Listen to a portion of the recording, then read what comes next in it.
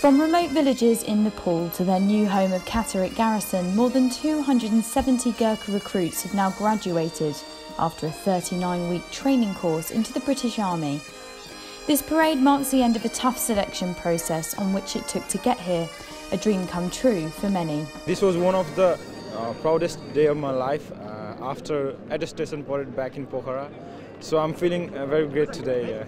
Really proud and one of my happiest moments in my life because we have been doing hard work since 9 months. Some of the soldiers had never been on a plane before coming to the UK.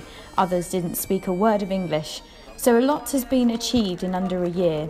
A proud moment for the man who has watched their development from day one. Some of these soldiers have tried, the recruits have tried 3 times or 4 times. Lucky one will get through in the first times. So this is a journey of probably 2 years, 3 years, which they have been doing while they were in Nepal.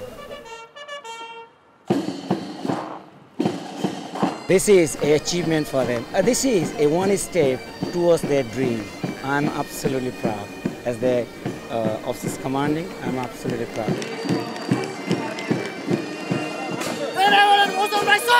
The Armed Forces Minister Mark Lancaster was there to meet the troops. He's seen firsthand the process to which the soldiers go through and just what this day means to them.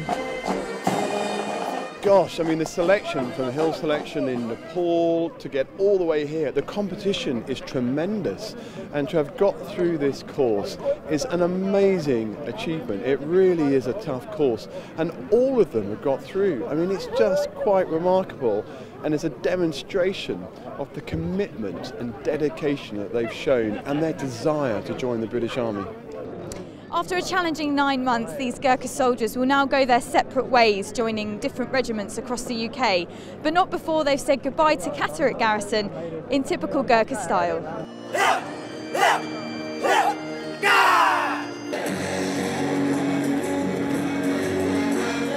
There is no shortage of men wanting to join the Brigade of Gurkhas, and next year we'll see yet another round of recruits, anxious but excited for this very process.